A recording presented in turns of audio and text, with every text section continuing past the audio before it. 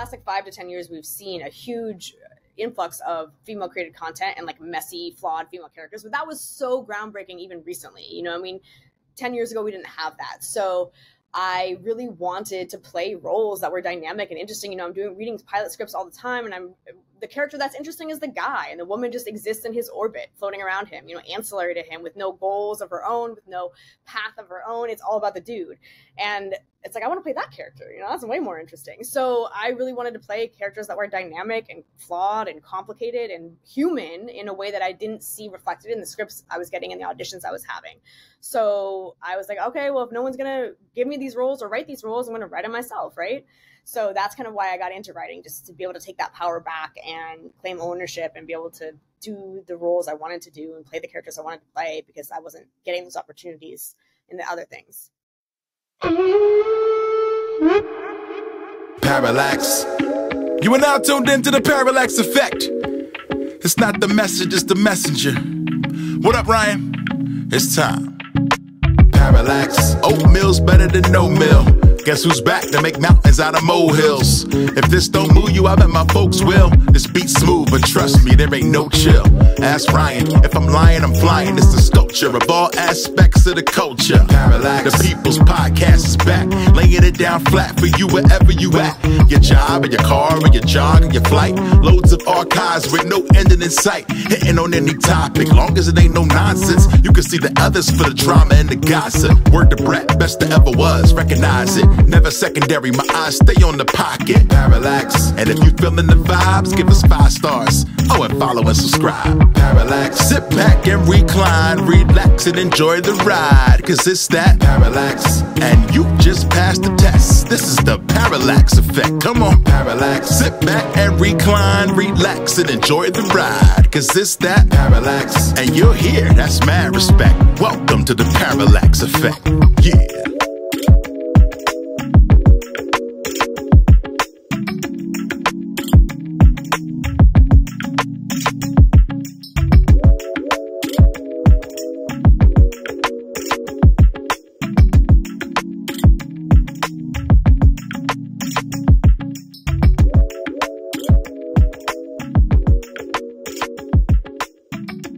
Here we go. This again is the Parallax Effect Podcast, where we continue to navigate through the shifting tides of perspectives.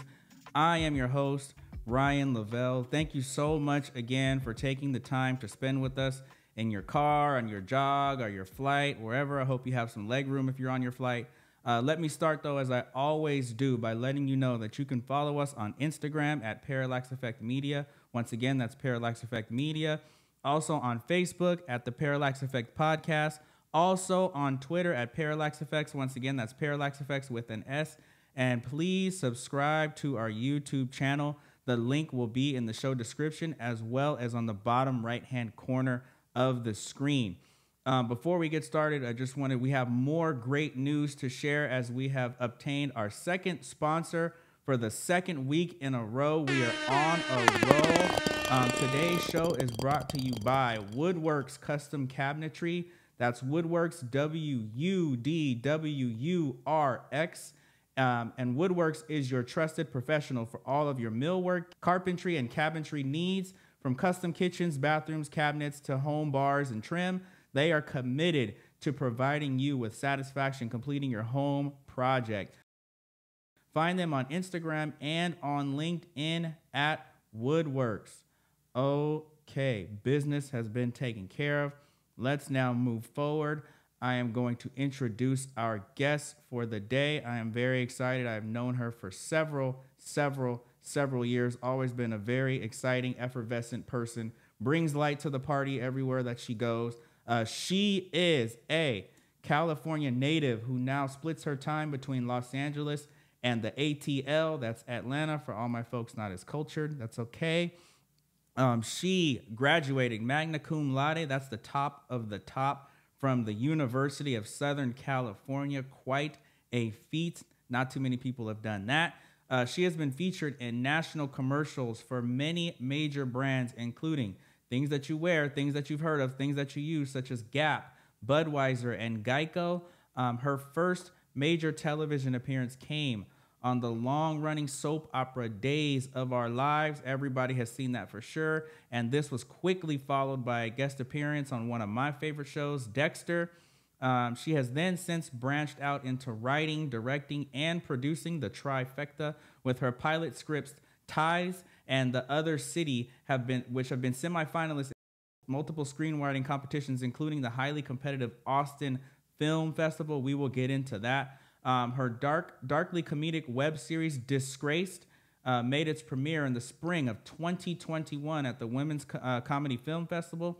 It has since played at over 45 film festivals, garnering over 20 award nominations and 10 wins, including multiple Best Comedy and Best Actress wins for sure. That is a big deal. Her directorial debut, Lexi, which she also wrote and stars in, so she's doing a lot here, was released in fall 2022. Her latest project, Cold Blows the Wind, premiered at the Horror Hound Film Festival in March of 2023, where it won Best Feature Judge's Choice, and she was nominated for Best Actress. So you know where I'm going with this. She also is a huge animal lover, an avid volunteer with multiple organizations that help out, including the Angel City Pit Bulls, and she is the proud dog mom of 3 rescue pit bulls. So without further ado, I would like to introduce my friend and award-winning actress, Victoria Vertuga, is in the Parallax Effect. Welcome so much, and how are you? Thank you so much for having me. So excited to be here. It's also a very weird experience to have someone like read your bio out loud. You're like, oh no. Yes, I did kind of take that off your IMDb. I was like, yeah. Damn. No, I love it. I love it. It's a unique experience. For sure, it was a lot to cover, and I hope I got through it. I hope I did it. Right. Did it just for you. Smooth sailing. For sure. So usually, I like to kind of start with your upbringing, like who you were, especially before I met you, because that's around the USC time. So growing up, where did you grow up? What were your influences? Give us some of the youth of Victoria Vertuga. Yeah, so I was actually born in the Bay Area. My family was in the process of or about to move to the UK. So I lived in, when I was 2 weeks old, we moved from the Bay to stay with my grandparents in the Midwest until I was old enough to fly internationally, which is like a 6-week minimum requirement. So when I was 6 weeks old, we moved to the UK just outside of London. And we lived there until I was about 5. And then my family moved back to the States and we moved to San Diego. And then I stayed in San Diego until it was time for college. I moved up to LA to go to USC. So yeah, most of my childhood was in San Diego. Most that I remember was in San Diego. Right. Bay Area to UK to San Diego. Yes. Very beautiful place. If you haven't been there, that is a must destination. So what, did you grow up on the beach? Were you more inland, or what was the deal? We were pretty close to the beach. We're like 3 miles away. I grew up in a neighborhood called Solana Beach, which is in North County, San Diego. So like, if you're heading down from LA, it's like you'll pass like it's Oceanside, Carlsbad, Encinitas, Solana Beach. So it's like on the northern part, closer to LA. And I went to Torrey Pines High School, which I hated very, very much. It was not my vibe. Lots of very rich, out of touch kids. But it was a huge high school. We had about 1,000 people per class. So each graduating class, there's like, by the time I left my senior year, we had close to 5,000 students there. Wow. So it was a huge high school, but, and I had a lot of good times too, but yeah, it was an interesting experience. San Diego was funny because I didn't love it growing up in the sense that like, I was kind of bored and I thought that like, it wasn't that cool and whatever, but as an adult, I appreciate it so much more. Like I go visit my mom all the time down there because it's just like so much more peaceful and quiet and less traffic and people are nicer. And even though I'm in the industry, ironically, I like that it's like just, there's no industry stuff down there. It's just like chill. So I think it took a while for me to appreciate that, but now I do. But now you do. Do you ever go back now? Do you still have folks down there? I go all the time. Yeah, I visit my mom like once a month. My sister lived down there too until recently. She's getting her PsyD right now, so she moved for school for the last like year and a half. So, but she comes down a lot still too. So yeah, I go down about once a month. I also have a huge Italian family on my mom's side. She's one of 8 kids, oh, wow. The second of 8, and over the years, they grew up in the Midwest. They grew up in Ohio, but over the years, 2 of her siblings have moved out to California. Kind of when I was in high school. So I've like at this point, there's I don't know, close to 20 of us, because it's like my mom's sister and her husband and their 2 kids, and then my mom's brother and his wife and their 2 kids, and then my one cousin is now married and has 2 kids. So when we get together, just like the California contingent of us, it's like close to 20 people, which is like, you know, a fifth of half of my family. But yeah, it's great. It's nice to have family there now too. And I love going home. It feels like it feeds my soul. It like gives me little clarity. It helps me. I'm actually going down this weekend to see my mom. So yeah, it's nice. It makes me feel like I can breathe. I can think. I can, you know, there is get out of the quite no place like home. Yes, indeed. Yes. That is a beautiful thing to have access to pretty much weekly if you would like it. So excellent. Do you have any memories of being in the UK, or is that too early? I do. I have a few. I literally remember that it was always cloudy, which is accurate. Apparently it's always cloudy there. And I used to go, I love animals, as you mentioned in my bio. I used to go with my mom to like this pond, and we would feed the ducks, and I like loved it. I was obsessed with feeding the ducks. So I remember that. And I remember some snowy times, I couldn't walk. I was really little, and I get all bundled in my snow gear, and I like would fall over a lot because I couldn't walk well in my like bundled up attire. So yeah, that's about it. I remember clouds falling on my butt and feeding ducks. That's not quite like San Diego, apparently, right? A little bit more clear skies. Not quite. And all that. Yeah, yes, very good. Exactly. So Torrey Pines was not the business. I think most people know about Torrey Pines because of the golf course down there. Yes, exactly. So yeah, I mean, look, like the great thing about San Diego is we have excellent public schools. Like I have received an excellent education, and it was free. It's not like LA where you guys have to spend like a gajillion $1 million to go to, you know, private school your whole life. Like it's insane. I had a public school education my entire life, always good schools, very blessed in that way. And I had some great memories and met some lifelong friends there. So I had a good time. It just, in general, the vibe was a little, you know, a little pretentious, just a little bit. A little pretentious, a little bit. So what were the choices going into college? I mean, obviously we know USC won out, but was there any decisions to be made there? Yeah, there were a ton. So I kind of picked by city. So I was like, what cities would I want to live in? And then I kind of did that. So I picked the best schools like in those cities. So I applied to a bunch of schools in New York, in Philly, in Chicago, in Boston, in LA. My dad is an alum from Northwestern, so he really wanted me to go to Northwestern. I went and did a weekend like thing there, and it was not for me at all. So I did not even apply, but I told him I applied and I didn't get in because I didn't want to be pressured into going.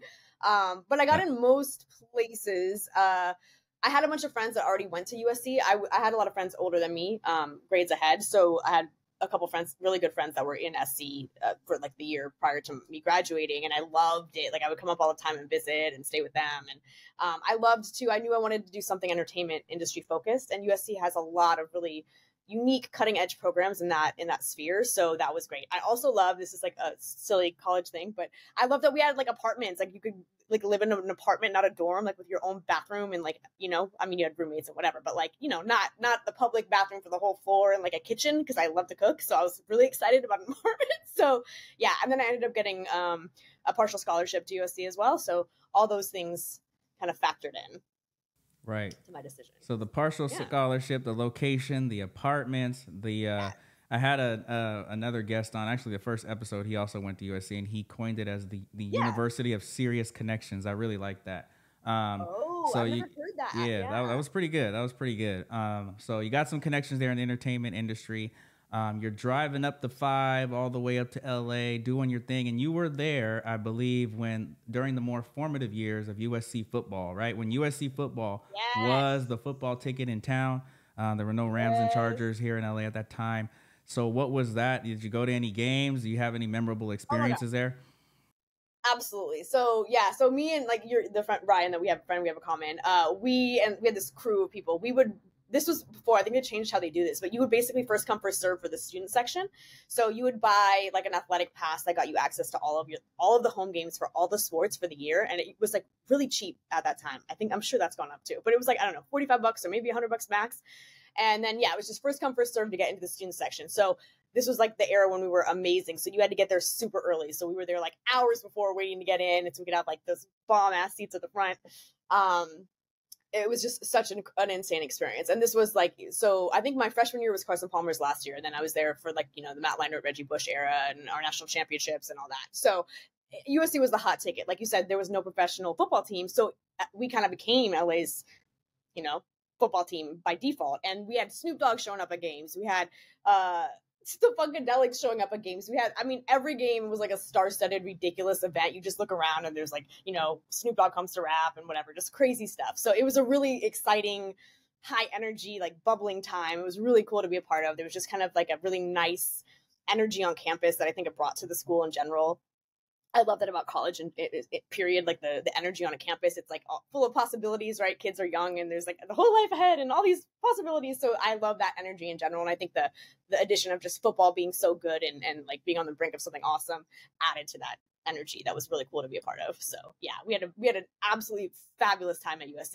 I loved my experience there. It's like such a quintessential college in the sense that it has whatever you're looking for. If you are into Greek life, cool, it has that. If you're into sports, definitely has that. It's a beautiful campus. Like I said, it has a lot of these really cool cutting edge programs. Like for me, the entertainment stuff, like my husband, Tim, he was a video game minor, which was kind of really groundbreaking at the time. And they were really good with those things about the companies in those industries looked to hire kids from these programs. So it helped you, when you graduated, it helped you because they were like, oh yeah, we want kids from this, video game minor program. We want kids from the music industry program. So that was definitely an advantage as well. But yeah, I loved my time at USC. I had a blast. That's definitely the way it should have been. I was kind of at Arizona at the time, so I didn't really get a lot of time spent with you on campus, but there were some memorable, nice, definite moments there as well too. So we know, obviously, magna cum laude, so we know you studied hard and studied the right way and all that kind of stuff, but were there any kind of like moments of trepidation or any type of, not necessarily slip-ups, but hardships over there during your time at USC? Not so much. I think that my life was stacked after that. It was like, you're going to have so many coming up when you graduate. We're going to make this real easy for you. So I was also like, I've been a really good student my whole life. I skipped grades. I graduated high school really young and college really young because of that. So it's not that I don't study. I clearly study and I clearly value education and doing a good job, but I have become really efficient. So I know exactly the minimum effort I need to put in to get the maximum result. So I wasn't somebody who was like glued to my books constantly. Like I would study and I would make sure I did what I needed to do, but I never felt like, oh my God, this is so much and so overwhelming. I also had the benefit, I wasn't an engineering student or an architecture student or some of these programs that are much more challenging. I did have a lot of stuff because I had like 3 minors in my major, but I never really felt super overwhelmed. I felt like I had it, I had my methods down and my process down for studying and getting things done. And I felt good about that. So yeah, I did come in undeclared though. And I had to I remember the program I ended up doing, my music industry program, they had put me through like a ringer of a lot of interviews. There was like quite a process to get admitted into that program. It was kind of, desirable and whatever at the time. So yeah, that was like, there was a moment where I was like, oh no, am I going to get into this thing? But I did, and it was fine. It all worked out. And but yeah, what in was general, that? What was that process like? What was the competition like? I imagine that's a very popular, like you said, major to get into. What was that experience like? Yeah, so there were just a lot of rounds of interviews. So music industry was it was basically like the business of music, a degree that's the business of music. So you had either like a creative focus or a, like if you played an instrument, you'd have like the musical focus, if that's what you wanted to do. If you didn't play an instrument, you were just solely on the business side. And it kind of had almost a business minor built in, which is why it was easy for me to do the business minor, because we had a lot of like business stuff. But we had music law, like contract law. We had, I don't even remember anymore. So many specific things, which was really cool. It was very relevant information to how the industry focus, runs and is. It was very like pertinent, relevant information. So yeah, they made me do just a series of like a ton of interviews, just meeting with this faculty, meeting with that faculty, and doing all that stuff, making sure your head is on straight and that you seem like somebody that they want representing that program, that you will thrive in it after graduation. So yeah. So got the major, obviously. Congratulations on that. We all know kind of what happens next. But then what about all the minors? How did all that factor in? What made you decide, all right, I need to make sure that I have all these, minors and I'm accelerating and making sure that my whole resume is complete and filled out? Yeah, I'm very easily bored. I don't sit still well. So I like having lots of things on my plate and lots of things to do. So like I said, I had almost a built-in business minor, so I just had to take a few extra classes for that, which was easy. I have always loved acting. I've always been somebody who loves theater and loves the art of acting. So that was kind of a given that I would do that theater minor. And then communications was a really good program. I was deciding between music industry and communications for my major. and decided going with the path that I did, music industry for the major, comm for the minor. But I loved it. It was all about like analysis, which is my whole jam. Like, and the focus was specifically communications and the entertainment industry. So it was, again, entertainment focused, but it was all about kind of how we consume media and the power of media and stories and stereotypes and portrayals and all that kind of stuff, you know. So we would be watching a lot of stuff, reading a lot of stuff, analyzing it, talking about biases and all kinds of things that I found super interesting. And I love that. Like, I love to get into those discussions, and I'm always analyzing stuff. So that for me just fed that part of my brain that is much more into the analytical versus the business side was very much more practical, if that makes sense. So yeah, I kind of enjoyed having the variety of things to do and talk about. Those comm classes are some of my favorite classes, like amazing speakers coming, just talked about really cool stuff, things I still remember to this day. And I think my professors did a great job of, you know, there's a lot of talk in college about like bias one way or the other and not having multiple perspectives given. And that was not the case for us. Like, they were very, very good about having anybody from all kinds of opinions and all kinds of stuff speak their minds so that we could actually have discussions, even if we disagreed, even if whatever, which I think is such an important thing and something that we're desperately missing in our society today. So yeah, I really enjoyed like getting all those perspectives and having all that stuff. Like, we had Larry Flint come and talk to us. We had Ariana Huff. We had Huffington. We had, oh my God, so many people, just like really cool people come and talk about all kinds of stuff. So I really, really enjoyed those programs, probably more than anything else I took there. Right. And that is definitely, hopefully not a lost art. We hear about a lot of some of the different things going on in some of the more popular colleges nowadays across the U.S., and they don't quite have the freedom that we used to back in our day. So I hope that can return for them to gain, you know, multiple perspectives, which is what this show is about, right? Just giving out perspectives to everybody and letting everybody be heard, you know? Absolutely. And there's so much to learn, right? Like, it's okay to disagree. You can still, like, what I think is lost is like the ability to disagree and still respect somebody, right? You know, you can still respect someone's right to their opinion and the fact that they have a different experience and a different take on something. You know, it doesn't have to turn like this into this super animus thing. So yeah, I think that was a really a very beneficial thing to experience and be a part of. And yeah, I hope that schools will still allow multiple perspectives discussion. Right. Let them in, man. Let them in. Don't censor anybody, but that's just my point of view. So yes, you definitely took care of everything on the academic side, as we just mentioned. And you also, you did meet your soulmate at USC. We talked about him, the big homie, Tim. So your personal life, you know, also took off as well too. So you were hitting the ground running, and that's pretty good. I can't complain. Things were good. For sure. And Tim is a guy, like, speaking of you talking about having whatever conversations and different things come up, Tim is a person, I haven't told him this, but he is probably, I could kind of rattle off the top of my head, like the top 5, just generally knowledgeable, but also like he's a very good debater, right? Excellent. And I kind of shy away from debates with him because of that. You know, sometimes I'll jump in there and I'll get after him.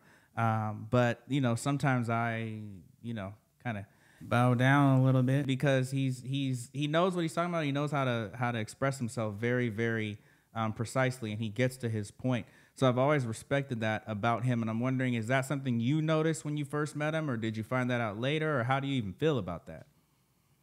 Yeah, I think he's come into that, you know, as he's grown and matured, come into that. But yeah, he's definitely always been someone who, again, talking about respect, who's able to disagree and interested in the discussion and interested in why you feel how you feel, not just trying to prove his point or change your mind.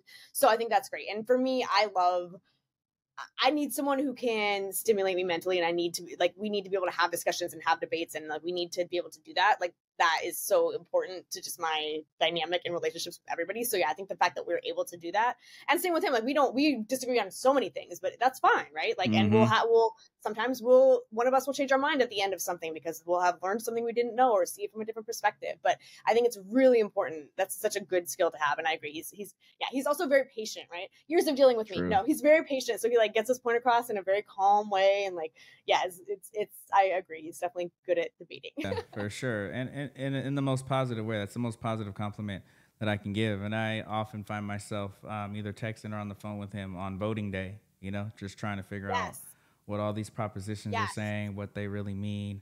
So that's something that's valuable to me. Totally. Me and him, we like get the ballot and we like look up the stuff and we're trying to do the arguments and figure out what is it really doing, right? Because it's like there's the saying, whatever it says it does, it's usually doing the opposite. It's like there's so much truth to that. So yeah, definitely. And he's also somebody who I think it's very important for him to be informed on things, and he makes it a point to be informed, which is great. Sometimes yeah, he definitely does. There's things for me, I will be honest, where I'm like, I don't even want to think about that right now. Like, I don't have the mental energy. Like, can't go there. But he is like definitely someone who always wants to go there. Yeah, and it's definitely one of his, I mean, he has a ton of great qualities, but that's one of his best ones. So shout out to you, Tim Dog. I know I gave you a ton of compliments, but I'm still coming after you on the next debate. Don't think I'm not. And it's funny because on the thread that him and I and Ryan Boykin, my best friend, have, Ryan can it's dynamic. Everybody gets their thing in, but Ryan really hears him and I go back and forth, and he's like, it's like a tennis match. He's like, ooh, like who's gonna say what? So it's real fun having that with the two of them. So thank you for sharing Tim with us in that light for sure. But yeah, we move on from the USC days. So you graduate there, magna cum laude, with your 15 majors and minors and all that kind of stuff. And you go out into the world, and what is the agenda there? What are you trying to be, or what was your first job out of college? Yes. So my thought was that I would work on the business side of entertainment, and that would kind of, because I'm very type A and I'm very organized, and I like stability on some level.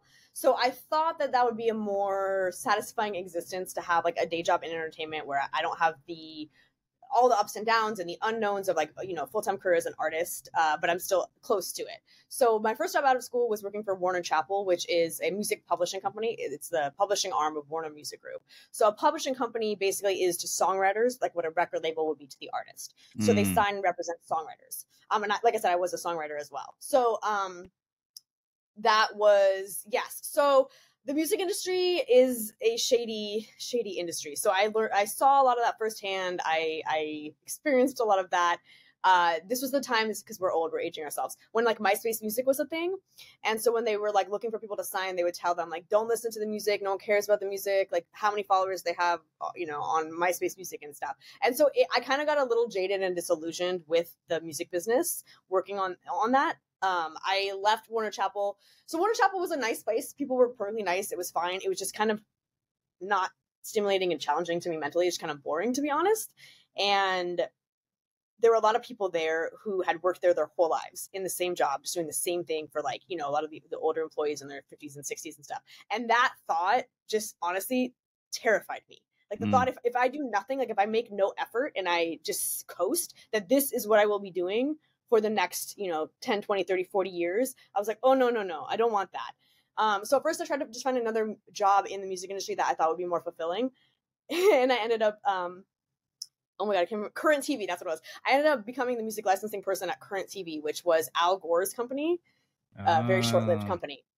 Yeah, and that was the worst job I have ever had in so many ways. And it was the best thing that could happen to me, because having that job and having it be so crappy and having myself be so miserable and like hitting that low really just gave me the courage to do what I really wanted to do anyway, that I'd kind of been avoiding, right? And I learned an important lesson that I think I'm totally glad that I tried to work on the business side and had those day jobs, because I thought going into it that stability was going to be more important for me than freedom.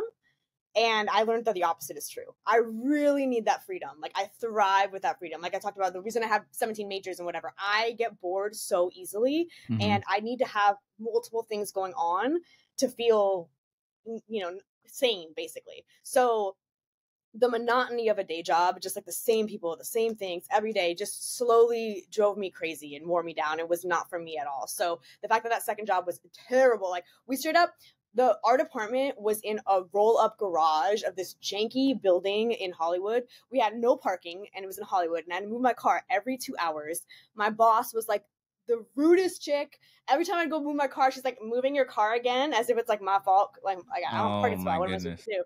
Just, yeah, we didn't have a microwave to heat up food. Like we had no windows because it was a garage. It was like, when I say it was a janky job, it was janky. And it's funny because when I interviewed, again, this was like a very competitive job, almost like I know at least a dozen people from my program who interviewed for the same job, and they're, oh, Vic, you got it. Oh my God, congratulations. Like, it was this coveted thing. And then it was not. They flew me out. Their headquarters were in San Francisco. So like they flew me out to San Francisco for my second interview and like put me up at this nice hotel. And the reality of the job was like the exact opposite.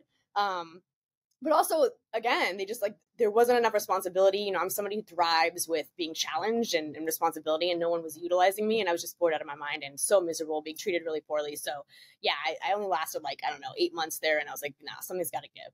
So I left there and then decided to do what I really wanted to do, which was, you know, be on the creative side. So I got into acting. I had been print modeling a little bit since college. I kind of just fell into it. One of the photographers who took my headshot wanted me to model for this pinup project he was doing, and I've always loved that genre, so I just kind of fell into it. So I was doing a lot of print modeling as well, a lot of commercial like ads and stuff like that. So kind of fell into that. And then, yeah, I acted and did a lot of commercials, got my first TV breaks. But like, again, I get bored easily. So I was kind of becoming unsatisfied with just the opportunities presented to me and the quality of the roles I was going out for and stuff, and feeling like I didn't really even have control over my own career in so many ways. So I've always been a writer. So I started, you know, writing screenplays and writing and producing and directing. And that has been amazing just in terms of the education it's given me for the industry as a whole, like learning all the different things, all the different areas and whatever, has just made me better at whichever one I'm doing, because I have a bigger understanding of the whole process and all the players in the process. So that has been very empowering as well, to like take control over it and make it my thing. And yeah, so that's kind of my journey to where I'm at. So, that was a lot. How do you, and by the way, the moving the car every 2 hours thing would have had me ready to walk out too, and amongst all the other things that you talk about. That would have, I couldn't stand that. I hate finding parking. Yeah. And it's not like it was a crowded area, you know, so you'd like drive around. Oh my God. Right. And it's one of those things like where you find a good parking spot, you feel like you need to call somebody, tell them about it, or put it in the parking hall of fame or something. Yes. So I completely feel you on that. Completely feel you on that. But yeah, now you found your way. You had those experiences, like you said, which ended up being something that kind of helped you accelerate down the pathway to success in your own right, for sure. But how long does it take? That was my question. How long does it take, or how do you think of when you're writing these shows, these scripts? Like, what is that process like? What's the creative process like? Oh, yeah. I mean, I think it's so different for everybody. And I think the time varies so much depending on the project and the situation and whatever.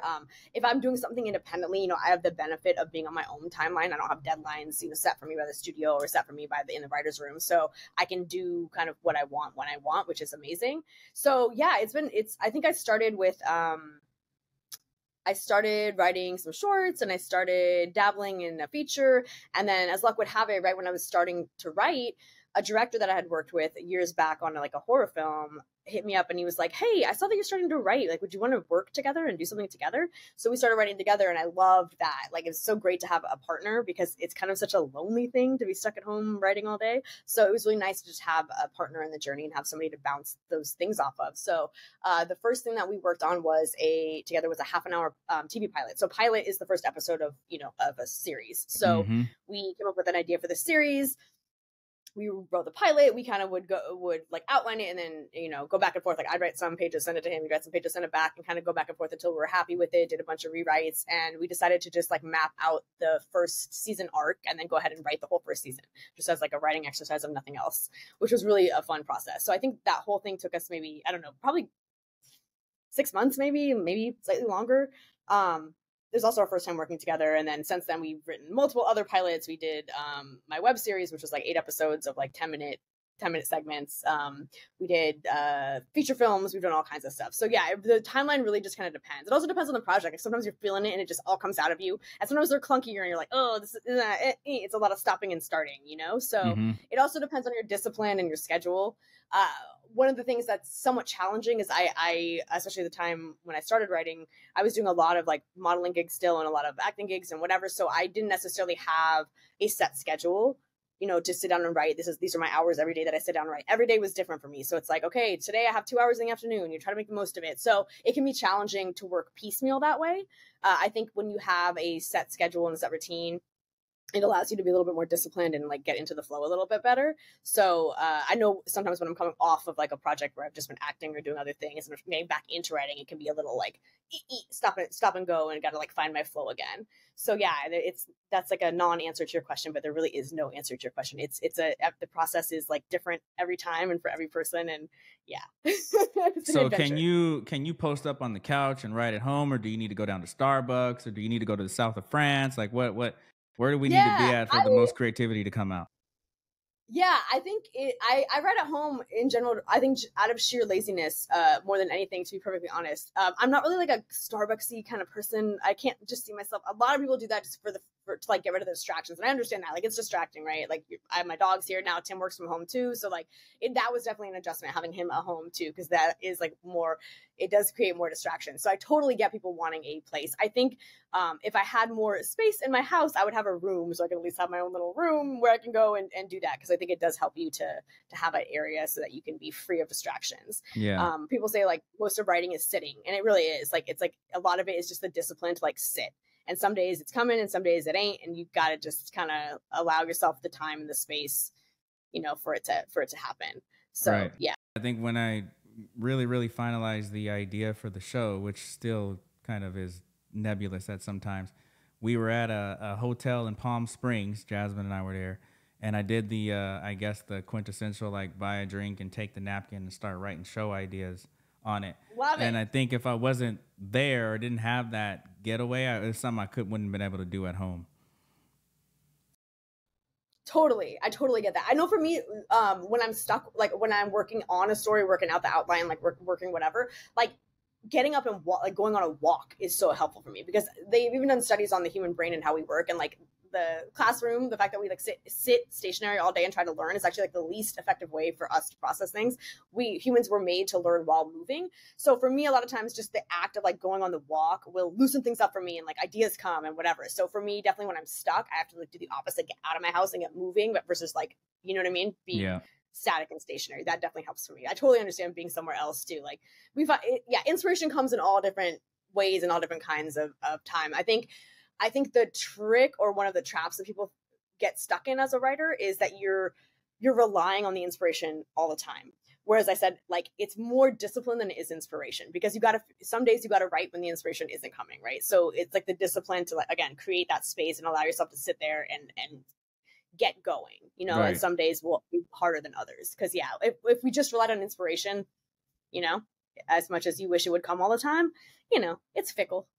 Yeah, completely. So, but how do you deal with the distractions, right? So you're in your zone, doorbell rings. Oh, I got this whatever promotion going on, and you slam the door, go back to how long does it take you to get back in the zone? Yeah, I think fortunately for me, when I'm in the zone, I am pretty good. I think what I struggle with is I was never a pre-writer in like school when we had essays and whatever. Obviously, it's a very different structure from screenwriting. But because of that, I find outlining and pre-writing like so tedious. I hate it, and I don't have the muscle memory of it. So for me, the outlining phase of like figuring out all the beats and figuring all that, which is so important, is like the most so I get stuck a lot on that process. Because structure too, like, although it's really, story structure is very interesting because it's something I think we all inherently understand, and we feel it when it's right and we feel it when it's wrong. But being able to execute it in the very limited format of a screenplay is very challenging. So it's not in my bones yet. Even still, like a couple years into writing, it's not effortless for me. Like with the acting, like I've done it so long, I put in my 10,000 hours. Like I have a routine that works for me, a process that works for me. I can do it in my sleep, even if I'm having an off day. I can do it. Writing is still like an efforted thing for me. It's hard. I will say, like, writing is the hardest thing I've ever done, especially screenplay, because it is a art form of scarcity. Every word matters.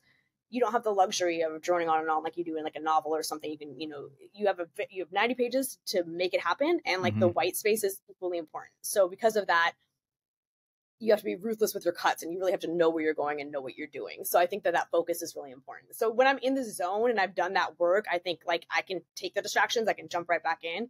But in the earlier part of the process for me, it's harder for me. It's easier for me to get distracted. It's easier for me to get bumped up, and like as soon as I got to take a walk, I'm like, I'll come back to it. That's something that I've figured out that I'm actually either getting worse at or never was good at in the first place. Now that I'm starting to pay attention, because whenever I get up to go do something, it takes I mean, I can come back and sit down and keep going, but it's not at the same velocity. It's not at the same, it doesn't have the same type of push or feel like it flow to it. Exactly. Yes. And I have to spend some time to get back there.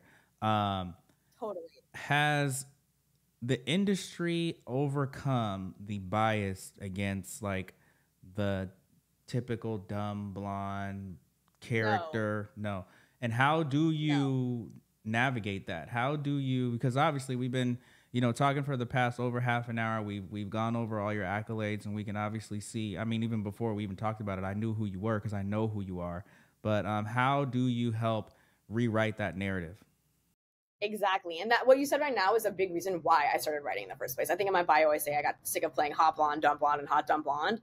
And I mean, we've seen it like, but in the last like 5 to 10 years, we've seen a huge influx of female created content and like messy, flawed female characters. But that was so groundbreaking even recently. I mean, 10 years ago, we didn't have that. So I really wanted to play roles that were dynamic and interesting. I'm reading pilot scripts all the time, and the character that's interesting is the guy, and the woman just exists in his orbit, floating around him, ancillary to him, with no goals of her own, with no path of her own. It's all about the dude. And it's like, I want to play that character, that's way more interesting. So I really wanted to play characters that were dynamic and flawed and complicated and human in a way that I didn't see reflected in the scripts I was getting and the auditions I was having. So I was like, okay, well, if no one's going to give me these roles or write these roles, I'm going to write them myself, right? So that's kind of why I got into writing, just to be able to take that power back and claim ownership and be able to do the roles I wanted to do and play the characters I wanted to play, because I wasn't getting those opportunities in the other things. Right. And that's the best way to get that power back, is to just take the reins, take the pen, take the computer, and have at it yourself. So that's something we definitely applaud you for. Please keep up the good work for sure. I wanted to make sure we touched on definitely 2 subjects. I'm going to let you tell me which one we go with first, because I definitely wanted to get into your love of dogs, because you have participated in a lot of organizations, and you have, obviously, you and Tim rescue dogs, which I think is phenomenal. And I also wanted to make sure we touched on your current and future projects as well, too. So which one do you want to start with? Let's talk about dogs. Let's talk about the dogs. You like dogs. You do like dogs. Yes, indeed. Where did this love come from? Did you have dogs growing up? What facilitated? Yeah, I've been an animal lover like out of the womb, dude. I loved animals from the beginning. There's like one of the oldest family videos I have of me is, I think it was talking about I couldn't walk in London in the snow, so I'm like bundled up in this thing and I like fall flat on my face, and then I stand up and my mom's like, "Look, a dog!" I'm like, "Yay!" And I run in. And I'm like totally fine. We grew up with dogs. We had a cat for a little bit. I also grew up riding horses. We started riding when I lived in the UK, and I loved it. So literally since I could walk, I was on a horse. So I love animals. I just do. I always have. I'm like a hippie at heart, like. Growing up, I would never let my mom kill an insect that we found in the house. I'd be like, take it outside. And my sister's like terribly afraid of spiders. My sister's like, kill it, Dad. I'm like, no, don't kill it, take it outside. I just have like, I think all things should be allowed to live. And I have that's just always been my vibe. So I've always loved animals. So I started volunteering when I left my day job and I was acting and doing the creative stuff full time. My schedule obviously looked a lot different, right? I had a lot more like gaps in it and free time available. So I started volunteering at the shelter. And while I grew up with dogs, I didn't really have any firsthand experience with pit bulls. I grew up with, I think, mostly like, we had a couple of mutts. We had like golden retrievers, and we had all kinds of stuff growing up. But my first really like introduction to pit bulls was in the shelter system here in LA.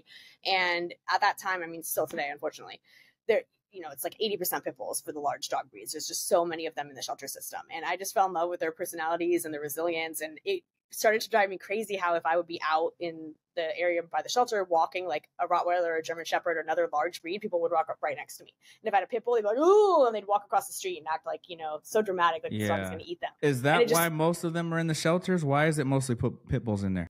I mean, it's a combination of factors. There's still a lot of housing discrimination where they won't allow certain breeds in certain apartments, or certain homeowners insurance companies won't cover your house if you own pit bulls. So there is definitely like legislative discrimination against the breed. you know, and then for a minute, I feel like if you look at the history of dogs, which is a very weird thing to say, but there's like a villain of the moment. Like at one point, German Shepherds were like the bad dog. At one point, Dobermans were like the bad dog. At one point, Rottweilers were the bad dog. So the pit bull has kind of been stuck as like the bad dog in our modern society for a minute now. So you're seeing that stigma and that stereotype slowly start to change, but that's a contributing factor as well. And then they're also popular. Like, so it's like, because they're popular and then they have these restrictions and then people overbreed them. It's a whole, you know, plethora of things that contribute to that. But yeah, I think the fact that they still get a bad rap and that there's still a lot of discrimination, you know, legislative or otherwise against them contributes to the fact that they are a big part of the large dog breed in the shelter system. So I just became like a crazy pit bull lady because I was like, these dogs are great. People are nuts. And then, yeah, as soon as we got a house and we had a yard, I was like, we're adopting. And then we've adopted ever since. And I've been volunteering in the shelter system since then. I've volunteered in the city shelters. I volunteered with Best Friends Animal Society. They had a shelter in West LA, and I used to do all their adoption videos for all their dogs that came in. I probably did like, I don't know, man, 2,000 adoption videos. People used to like recognize me in the street and at the grocery store from like their dog adoption videos. It was so funny. They'd be like, oh my God, you did my dog's adoption video. Oh my God. And they'd be really excited. And then I would get these messages, people telling me like, you're the reason I adopted my dog. And it was amazing. I loved it. And now I mostly work with a group called Angel City Pit Bulls. We have a shelter facility. We actually took over the old South LA, which was vacant now. They moved about 10 minutes away. So this facility was sitting empty for a couple of years. And then now a couple groups moved in. So there's like a low cost vet clinic upstairs. There's a cat rescue, and then there's us. And we do a lot of community outreach, free trainings and stuff like that in the facility as well. It's kind of a nice hub. So I help run that shelter facility. We're all volunteers, so we all do this in addition to like our normal day jobs. I also run play groups, and one of my dogs is like the tester dog that we use. So when we get a new dog from the shelter, we want to assess a number of things to make sure we can find a good home for them. One of those is like, how are they with other dogs? What's their dog skill? What's their play style? All that kind of stuff. So my one dog, Donkey, she will meet every single dog that we pull. She's like their first friend, and she'll tell us, you know, and we'll figure out like what their vibe is. Do they like dogs? Are they not? Are they really playful? Are they chill? Whatever. Like, so we can help match them to the best home. So yeah, I do that usually with her like once or twice a week, and she loves it. Awesome. Phenomenal. And you have how many dogs at your home now? Yeah, so we lost our girl Jojo in when was it? Early March. I'm sorry. We have 2 right now. It's okay, thank you. So we're fostering, so we're in between fosters right now. So we have 2. We will be looking for a 3rd again very soon. So yeah, usually 3. We had 2 dogs. Okay, so first we had 1 dog. We always knew we wanted 2. We adopted Riley when we bought our house in 2011, and then got our 2nd dog later that year. And then it took me 5 years of wearing Tim down to get a 3rd. I was like, I was relentless on my quest because he didn't want a 3rd. He only wanted 2. And I was like, babe, don't you want a 3rd? Don't you want a 3rd? Don't you want a 3rd? Like every day for 5 years. And I finally wore him down. So then we ended up with 3. And that's where we're staying. The fruits of your labor. Yeah, it might take 15, 20 years to get 4, right? Exactly. Yeah. It's a process. Yeah. Well, Tim gave in. Well, good for you for sticking with the process. You have three dogs, and their names are. Yeah. So my first dog was Riley, and he passed away in a couple years ago. And then Jojo just passed away recently, and then we have Donkey and Butters. Okay. So Donkey and Butters. Rest in peace, Riley and Jojo. That is for you doing a great thing. If you've never looked into serving at a shelter or adopting a dog, please do. Victoria is a great person to lead the way as she continues to shed the light here at the Parallax Effect with us. So definitely kudos to both you and Tim for taking that assignment on. That's very, very beautiful. Thank you. Yes, and I will plug real quick. I will say, like, whatever breed you're into, I know I'm into pit bulls, and that's fine. Some people don't, but like, even if you're into like a very specific breed, I guarantee you, if you Google whatever state you're in or city you're in, if you Google that breed, like Golden Retriever Rescue, Southern California, you will find a rescue group that is rescuing the dogs from that breed. So there's no need to go to a breeder. There really is no need. You can find what you want. It might take a little longer, you know, especially if you want a puppy or you have very specific requirements, but you can find an amazing dog in a rescue group or the shelter environment, and you're really saving a life. And our shelters right now are inundated, and healthy, adoptable, nice dogs get put to sleep for space daily. So like, adopt, please. That's my plea. When in doubt, Google it out, search it out. You said Angel City is the organization, right? Are there any others in the LA area that people could know about? Oh, there's so many great rescues in the LA area, but Best Friends Animal Society is still a thing. They have they've gotten rid of their main facility. which was taken over by a group called Pause for Life, and they're fantastic. They do free training, 6-week training programs, and they send the dogs to some of the prisons, and the prisoners work with the dogs and build a relationship. So it's enrichment for the dogs, it's enrichment for the prisoners. A lot of the guys who get out end up working for the organization again. They have skill sets. It's great. So that's a fantastic program. They are in Mission Hills, their facility. They have so many amazing dogs. They just do really, really good work. So yeah, their Best Friends is their NKLA West LA place is still open again. Angel City Pitbulls is great. There's so many. A Purposeful Rescue, Blue Man Dog. Literally, there's a gajillion. So whatever you're into, just Google rescue in your area and you can find something to get involved in. You can also volunteer at the city or county shelters. They always desperately need volunteers and are very grateful for anyone who can help. Yeah, and we'll leave some more information actually in the show description as well. Awesome. That you can search during, before, or after the show, and leave a comment if you have any experience or if you have any further questions about how to obtain such information. Yes, indeed. Victoria Vertuga is here on the Parallax Effect, as we just mentioned, for sure. Future projects, current projects, what we got going on? What are we looking forward to? Yeah. So actually next Friday is the LA premiere of my latest feature film called Cold Was the Wind. So we premiered a couple months ago at a big horror film festival called Horror Hound. Now we're at another one called Days of the Dead. So that'll be awesome. It'll be the first time our cast and crew is able to come see it. So I'm really excited for everybody to see it. It should be very, very fun. And then that movie will do its little festival run for the next couple months or whatever. And then hopefully next year sometime, that movie will be out and available. But in the meantime, my web series is called DisGraced. You can find that on Amazon, Tubi, all the AVOD services. It's out there. And then same thing for my feature film, Lexi, which is like a thriller horror film. You can find that on same thing, Amazon Prime, Tubi, all the usual spots. DisGraced is like a dark comedy. It's 8 episodes. They're all under 10 minutes. I think total running time is like around an hour. And Lexi is a feature film, and it is about 90 minutes. So yeah. Check them out. Hit it up. Amazon Prime. What other mediums did we say that we can look at them at? Tubi. Tubi. Yeah. Plex. All the If you go to IMDb or if you go to justwatch.com, it'll give you a list of like all the platforms where it's available. And we will leave it in the show description. That is your homework. As soon as you're done listening to this episode, hit it all up. Watch, enjoy. This is why people like Victoria do this work, for your enjoyment. Sit down with your family, with your friends, whomever, and just have a good time, right? Totally. It's really fun to be able to like interact with people and get their responses and their reactions and whatever. Like as an artist, it's just so satisfying, whether they like it or they don't like it. Like it's just cool to see people talk about things and relate to it and see what resonates and what doesn't. It's awesome. So yeah, and I think, the film industry obviously has always been huge, but I think during the pandemic, ever so much so, right? Because that's what we were all doing pretty much, was just finding more TV shows, more movies.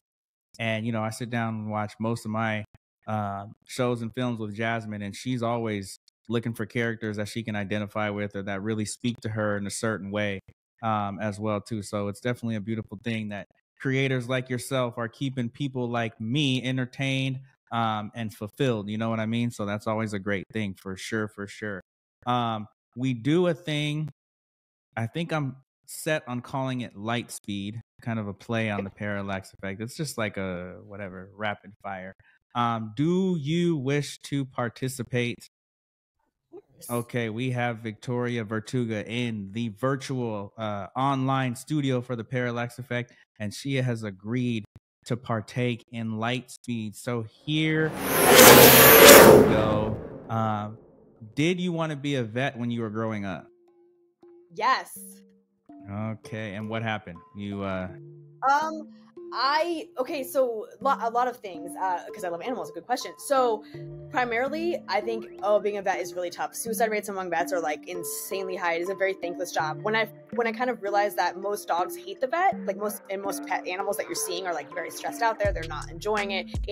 You're not getting to like, they're not like, yay, I'm going to the vet. So your experiences and your interactions with animals are very like stressful and not necessarily positive. So I did not really want to do that. So that's why I get my dog fix like volunteer volunteering and taking them out on walks and playing and whatever, and the things that are like fun and enjoyable. I will say we have a vet that works with our organization as well as Pause for Life, who does what they call like fear-free vetting, and so they make it like as much of a positive experience for the dogs and it's dogs, that's what we see, but as possible. And like she's so amazing, and all of our animals absolutely adore her, so it's really cool to see people doing stuff in that space. But like that is a very difficult, challenging job. So yeah, very stressful, I think, sometimes unrewarding job. Yes, so that is it why is. It is definitely. I think it is on the list of one of the most stressful jobs, but I haven't looked at that list in a while, so I may have to pull it back up again. But that does sound familiar. Do you play an instrument? Yes, piano. Piano. Yeah, I write. I started playing at a very young age. I used to do recitals and all that kind of stuff. And then when I write songs, I would write on piano. I used to play at recitals too. Wow, I didn't know we had that in common. That's pretty. I used to walk up there in my little tails and flap them out and then go sit on the. Yeah, it was. Why do we have to dress so formally? So funny. I know. It is. It was a memory for sure. How many songs have you written? Oh my God. So many songs. I have like binders of oodles and oodles of songs. And then for a while, during end of college and while I was working in the music industry, I was working with a couple like groups and stuff, doing a lot of like R&B pop stuff for them. Nothing really ever hit, but it's still fun to do, like a lot of demos and whatever. So I don't even know, man. Hundreds and hundreds of songs. Hundreds and hundreds. And here's my USC quarterback question: Carson Palmer or Matt Leinart or other? I mean, okay, so I got only the tail end of Carson's career. Obviously, he had a very storied career and a much better NFL career, but I gotta go Leinart because that just feels more like home and college for me. So I gotta give it to Leinart. Yeah, Leinart was the man. I mean, it was it was so good. Yeah, like those just passes we'd score in like down the whole field in 8 seconds. Like just we like it was just crazy how quick we could score and how like what's what I'm looking for, explosive everything was on the offense. It was just unbelievable. So yeah, it was a great time. It was a great time for USC, that's for sure. Yes. When you write, are you writing with a pen or are you using your computer?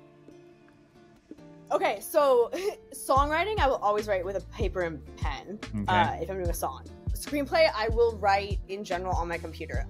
If I'm somewhere else, I'll still write, so I'll write with a notepad. I bring a notebook with me, like when I travel on planes and when I do stuff like that. And a lot of times I'll do my outline on the notebook, but then when it comes time to actually write it, because I have to do it in like final draft and it's a whole thing and format and whatever, I'll do it with my computer. But if you're asking me what I prefer, I do prefer a pen and pad.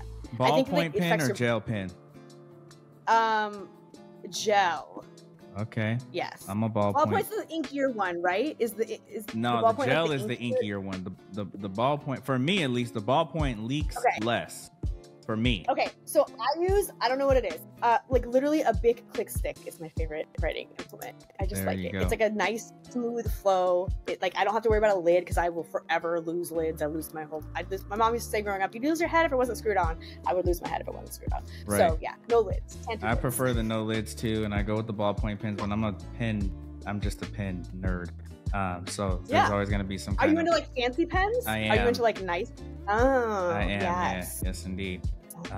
So that's one that Jasmine actually just got me for my birthday. So I'm just really having a good time writing. That's great. I write for no reason now. Let me just write something down. Because it's pretty. My mom has this crazy thing. It's like it's made out of like I don't know, just like lead, but it's beautiful. It's like an artwork. It's like a rose carved into this thing, but you can write on it, and it's that. Every time I go home and I'm at her house, I'm like, ooh, some things you just want to write with, right? Like they make you want to pick it up and write. Right. Exactly. So that is where that question came from. So that question might have been a little selfish on my end, but hey, that's okay.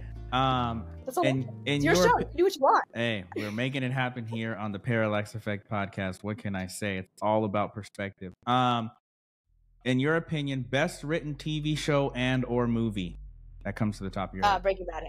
Breaking Bad, hands down. Breaking Bad, such a classic show. Definitely still in my top 5. Watched it. Yes, I've rewatched it probably more than any other show, and what I find so amazing about it, besides just everything is fucking perfect, is like my experience. Every watch is different. Like my opinions on the people, the characters are different, and their actions are different. Like my experience of it is so different depending on my mindset or like whatever's going on, or I don't know. It's so cool. Plus, the more I watch it, the more I notice like all the areas of brilliance, just like everything they did so beautifully, it reveals itself to you upon further watches. And I just think that is such a show, like, and when you make something really good, it's a little bit of magic. Do you know what I mean? And that show, just like everything aligned, everyone at the top of their craft, just like doing their thing in such a beautiful way. It's just like such a a magical thing to exist. So love that show. In the heyday of that show, that was also when kind of the scales were tipping back and forth with Breaking Bad and Mad Men.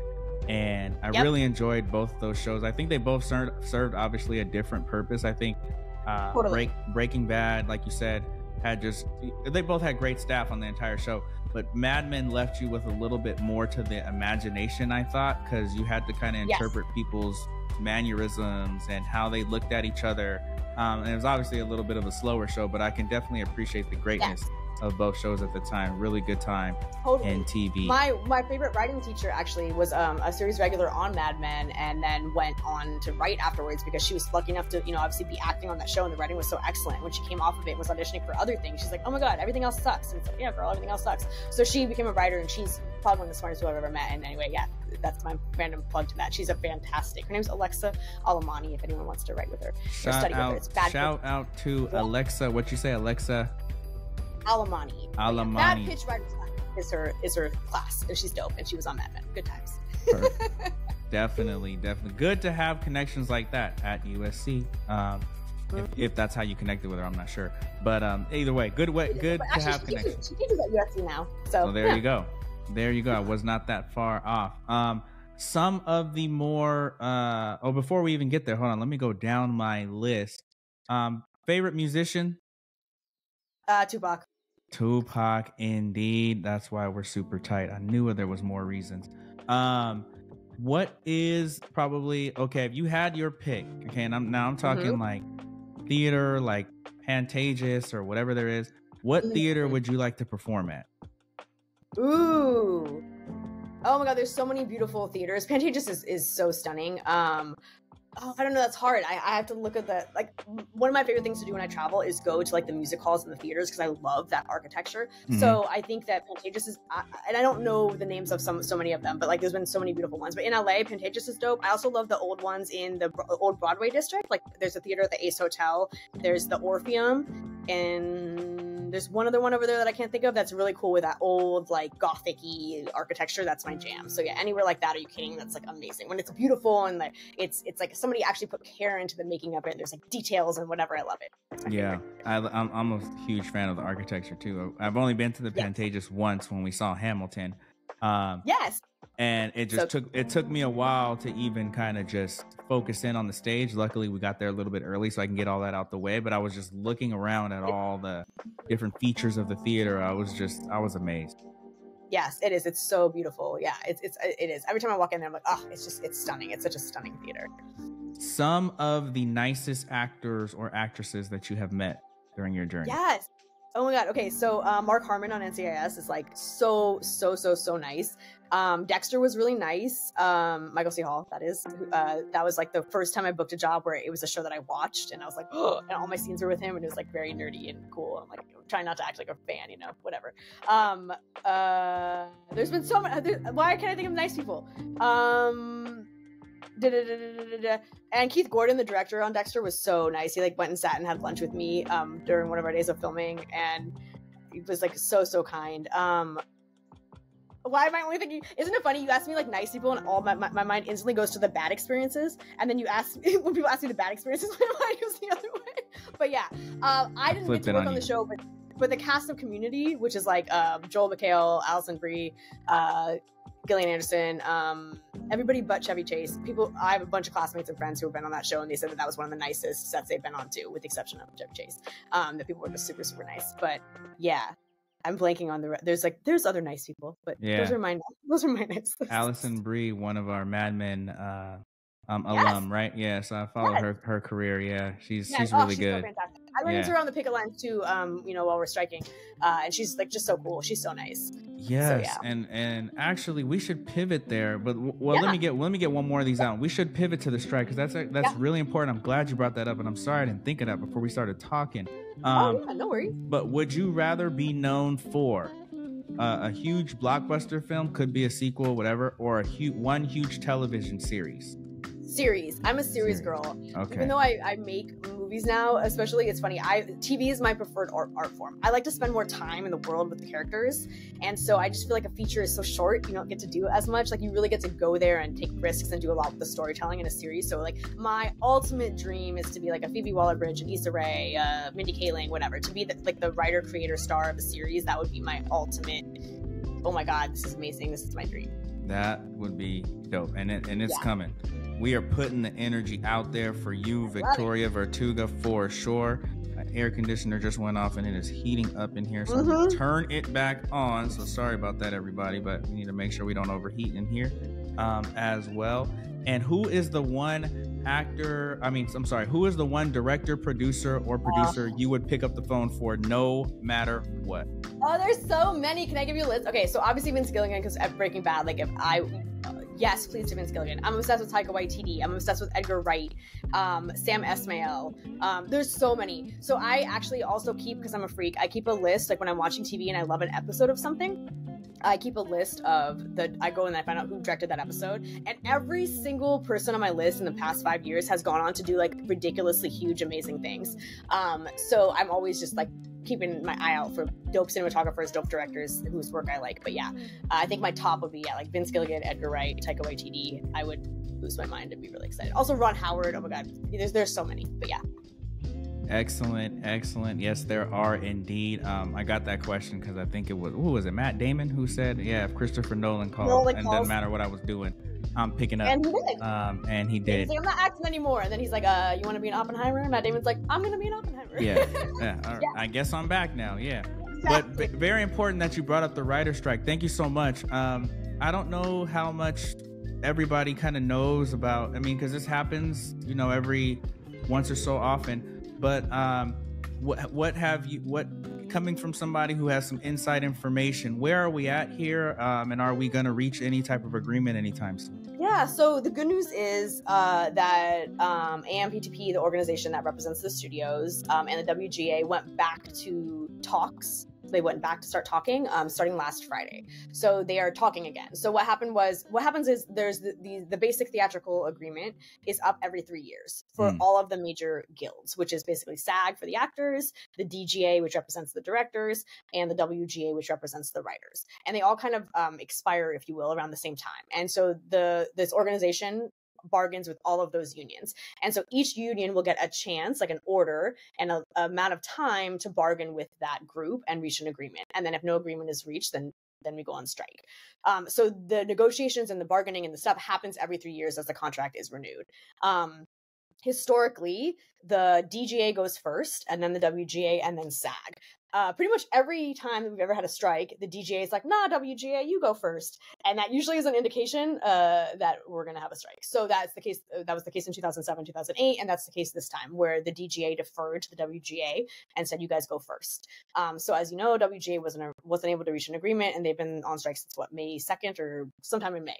And then then the DGA was up next, and they were able to reach an agreement, and then SAG was up next, and SAG was not able to reach an agreement. So SAG is also on strike as of July.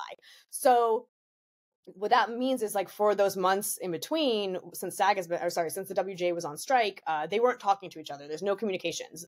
The WGA was like, hey, you guys want to come back to the table and like keep this moving? We're here anytime.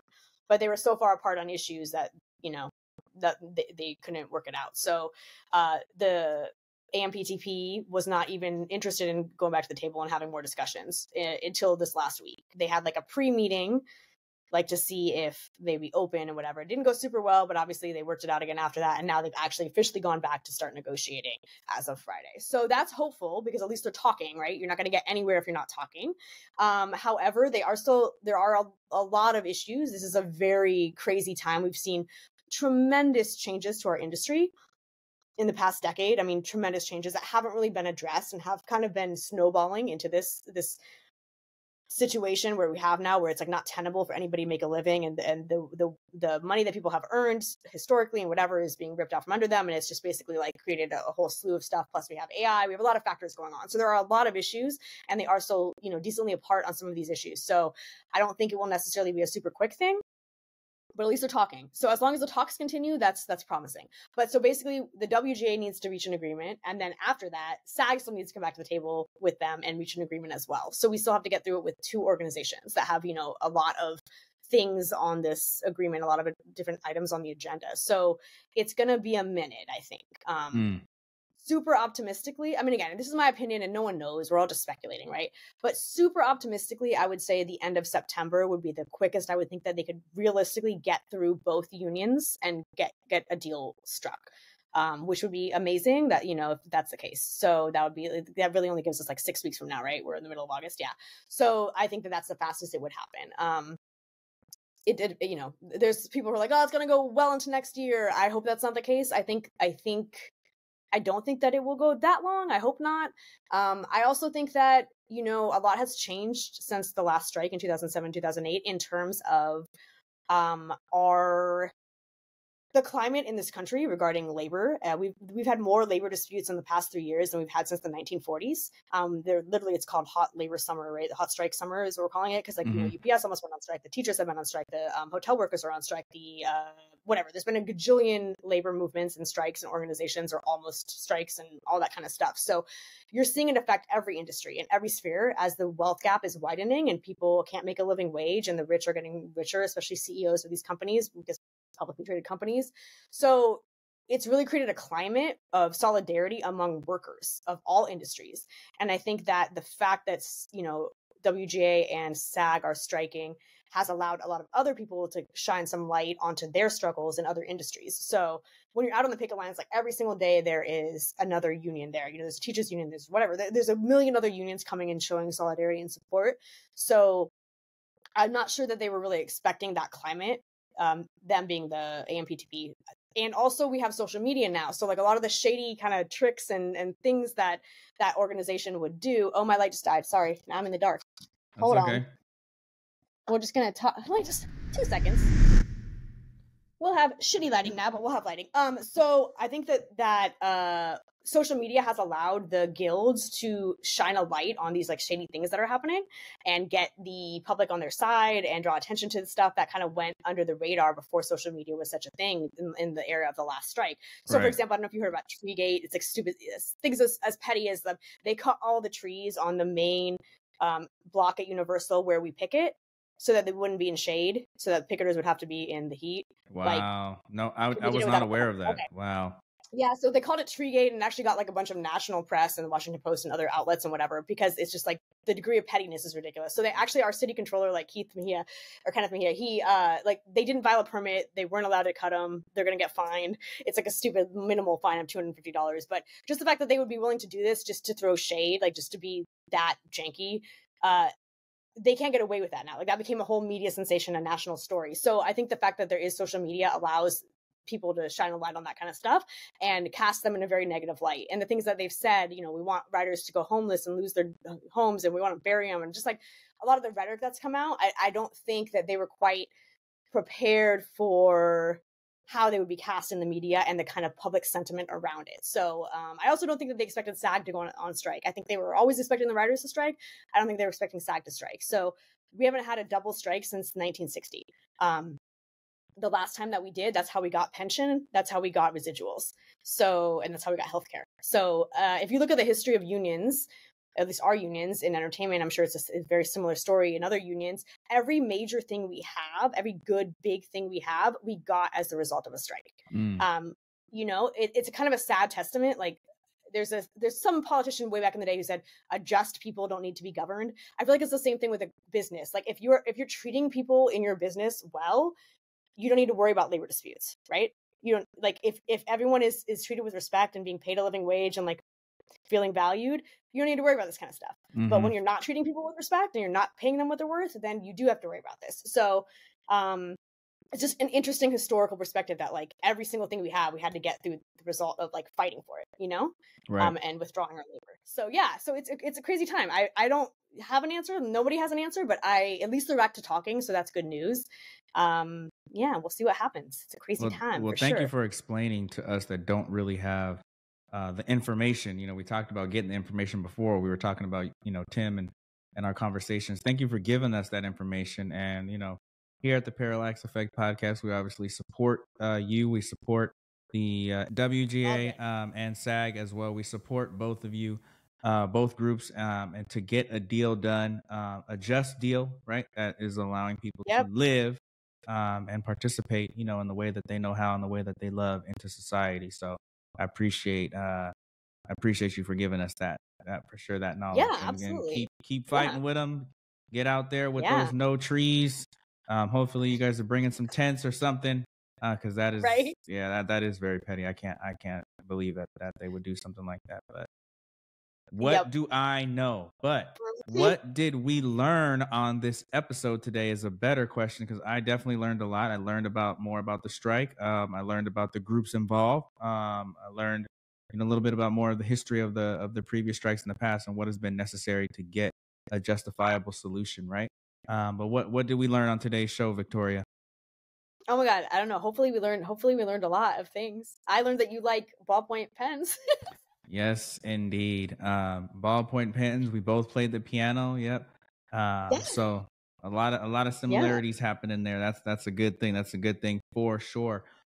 Before we wrap up, just want to remind everyone on Instagram, you can find us Parallax Effect Media. Once again, that is Parallax Effect Media. On Facebook, the Parallax Effect Podcast. Look us up. On Twitter, that is Parallax Effects with an S. Once again, that is Parallax Effect with an S. And please subscribe to our YouTube channel. The link is right in the bottom, I think, right-hand corner. I'm pretty sure that's where it is. Leave us a rating. We are looking for 5 stars, but we're also looking to see how we can do better here at the Parallax Effect Podcast as well. Victoria Vertuga, where can the people find you if they need to follow up with you? Yes, so you can follow me on all the socials at my name, which is just at Victoria Vertuga. So Victoria and then Vertuga at Victoria Vertuga on all the places. You can watch, like I said, watch Lexi and DisGraced on Amazon, on Tubi, on all the spots. And yeah, thank you so much for having me. So fun. Oh man, this has been a great time. I appreciate you coming in and giving us the update on all things Victoria Vertuga. It's been great being associated with you and Tim for however many years we've been associated with each other. All been laughs, all been positive experiences, especially, for me, for people like Ryan Boykin as well, too. So shout out to him. Shout out to my best friend, Ryan. I know I got to mention him. So hopefully he gets to the end of the episode so he can hear his shout out. But yes, we did it again at the Parallax Effect. Thank you so much again, Victoria, for joining us. Thank you for all of our listeners who continue to listen, to watch, to give feedback. This has been an excellent experience for me. Hopefully it was a good experience for you as well, Victoria. So much fun. Are you kidding? It's amazing. It's awesome. It's been awesome. So thank you again for joining the Parallax Effect, where every angle reveals a new depth of understanding. For Victoria Vertuga, my name is Ryan Lavelle. We are signing off. See y'all on Amazon Prime. Load up that Lexi, load up that DisGraced, and let's get it going.